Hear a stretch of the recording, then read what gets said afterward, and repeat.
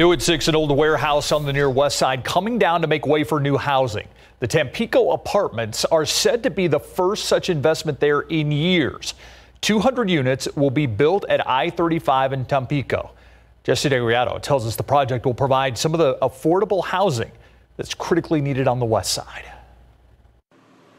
The colorful Bienvenidos to San Antonio's west side apparently works.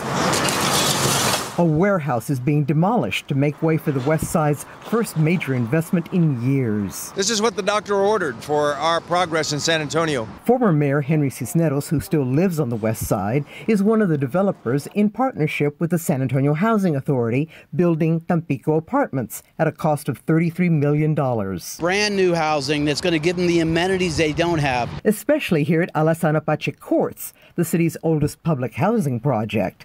If residents were to move ahead of its planned demolition and redevelopment, could they afford Tampico Apartments?